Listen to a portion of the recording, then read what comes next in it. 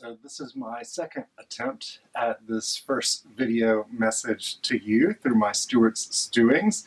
The first time I got a little bit too preachy, so you'll have to come to church on Sunday, November the 2nd. This week is All Saints Sunday, and you'll hear what I've come up with by then. I just want to take this opportunity to say thank you for all of your generosity. It is amazing what God is doing in this Nativity beloved community of ours.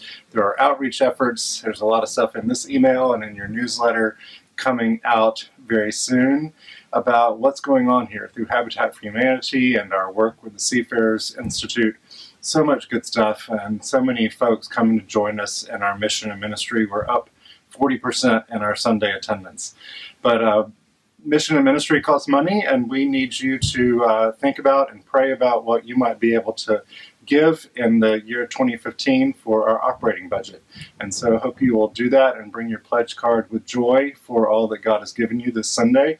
We want to decrease, as we look ahead 3 to 5 years, what we take from our endowment, so that we can be in a healthier financial situation, and also increase what we're able to give to those who are in greatest need. And your generosity is a big part of making that happen. So look forward to seeing you on Sunday for all the saints, and when the saints go marching in, and also for a great forum set up by Neil Baruti, our senior warden. So hope to see you then. Thanks.